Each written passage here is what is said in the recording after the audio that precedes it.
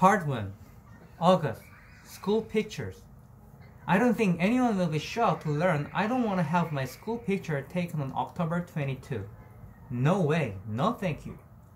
I stopped letting anyone take pictures of me a while ago. I guess you could call it a phobia. No, actually, it's not a phobia.